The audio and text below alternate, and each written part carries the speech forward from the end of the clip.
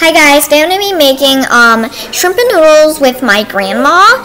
I'm so happy I get to share this cherishment, and she's going to be teaching me some cool stuff. So this won't be very long. We're just going to be boiling it on the stove and all. It's not like freshly made noodles like where you like bake them and all, but no. We're using noodles from the store and some frozen shrimp. Not frozen, fresh. Oh, fresh shrimp. Sorry, fresh shrimp.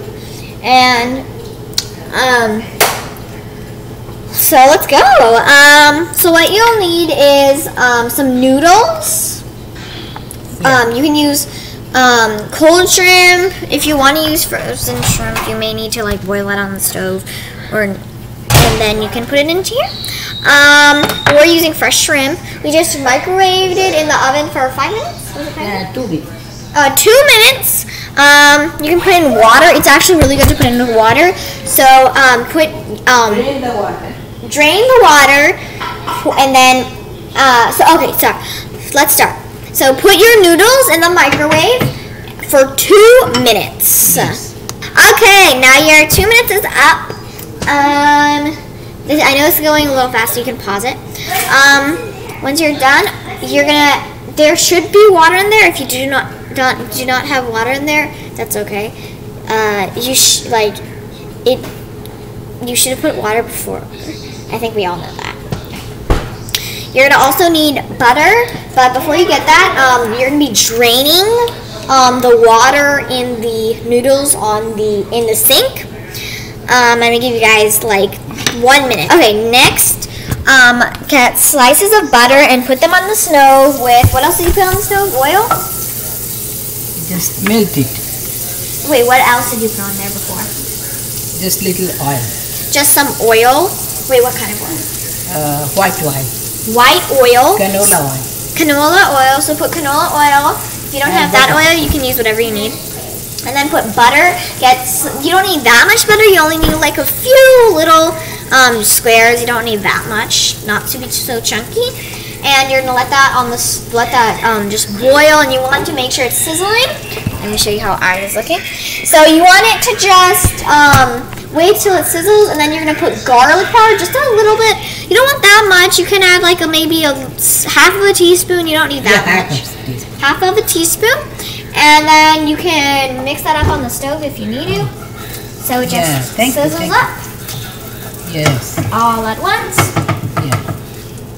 And then you're gonna put salts. Yes. You only need a little bit, a little sprinkle, not that much. So let that go. This is how ours looks. Just a little pinch of salt. You don't need that much. And then you're gonna use your spatula to slowly put the shrimp onto the mixture that you made. Oh yeah. So it should since if your shrimp is cold, then really what's gonna happen is you can just leave it on the stove for a few minutes, because it's still gonna be frozen when you do it. So let me show you how. Okay, then you're gonna add a little bit of black pepper, just like maybe like a pinch of black pepper, like I told you, for salt. Or you can add maybe a 1/3 teaspoon. Like, you don't need that much. So this is how ours looks so far. Please send me pictures of how you guys' turns out. So you're still on your shrimp. We're not on our noodles yet. But you can just leave them. When the shrimp color change, then you put. Yeah, when the shrimp's color changes, like a different when it turns pink, not like bright pink. When it turns to a light pink, then you add your noodles in. So like right now, ours is a yellow, so we're waiting it for it to turn.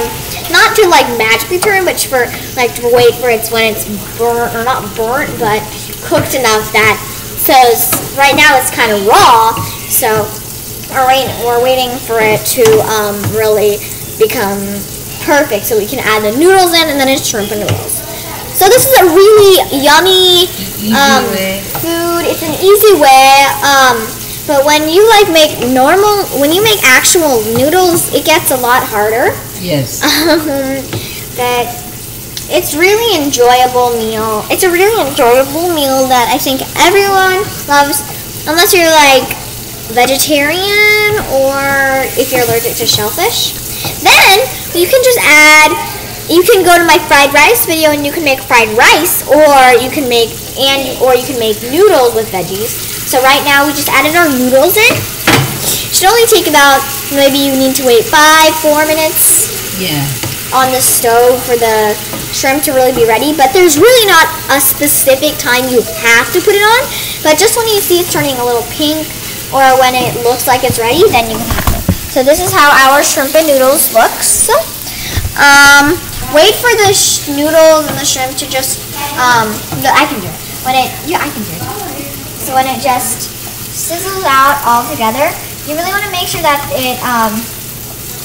it's the noodles, because like in the packet, the noodles are always so straight, and you want to make sure that this is like, you want to make sure your noodles are really movie and sizzly, and so they can actually move. Because if they're still like straight and all, and they're not being able, like you can't move them on your pan, then something is wrong. So you may need to replay this video and do it all over again. But if you can't, if this is a little maybe too hard, then you can just use something else, whatever. Like you can do my fried rice video, you can do my fruit salad video, whatever video you think is perfect for you. Because these videos are family dinners, like cooking, crafts, and fun. Cooking and fun and crafts. Cooking, crafts, and fun. Literally what it means is what we're doing. We haven't started our crafts yet, but I promise you, our crafts are going to be off the top. But I hope you guys have enjoyed so far. Once you're done, you can actually just plate it, put it on a plate, and it's actually ready to go. This is an easy way to make shrimp and noodles, but when you're actually making noodles, like it's a lot harder, so I couldn't fit that in 20 minutes. This one's probably just going to be a 10-minute, because when we're making real noodles, that's going to take maybe 30 minutes, which is a lot of time to just make shrimp and noodles. So we're just milding it down. We're not making it too long, because you may want to let that wait for about 2 minutes. So yeah, because if you actually, I mean, the best part about making food is really learning something from it. Like, I learned how my grandma makes it. Like, every time I never knew how she made it. I never knew that there was pepper in here or salt. I never knew she used oil, that kind of oil. Like, there's a lot of stuff you can learn and enjoy in cooking.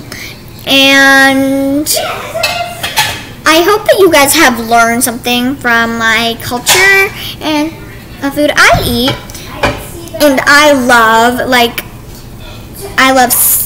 don't love spicy food, but in our culture we have a lot of spicy dishes.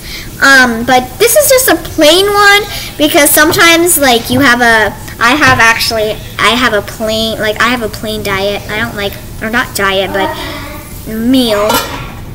I don't love that spicy food, but I still enjoy so there's very few meals that I like, especially when they're spicy. So like, this is one of my favorite dishes. Like, I love having it. You can have it anytime. It's perfect. Ours is actually just done, so we're gonna plate it. We can show you how we're gonna plate it. I mean, there's really no perfect way to plate it. You can like make a smiley face out of your shrimp, and then put noodles, and then put the smiley face, whatever you want. You can make a flower, you can make a heart, whatever you want. Like, if you're doing this for someone, show them how much you love them. Show them how much you care about them. Like, really show them how much you appreciate them, because that's really what cooking and making crafts and this whole channel is about, to really credit people and learn new cultures. I hope you guys show me, or you can maybe show me a video. I would love to watch other people's videos who make some food from their culture. I hope to do this again. I loved doing this. I loved when you guys got to learn a little bit about me and what the food I like. I hope we can do this again. Thank you so much. Bye.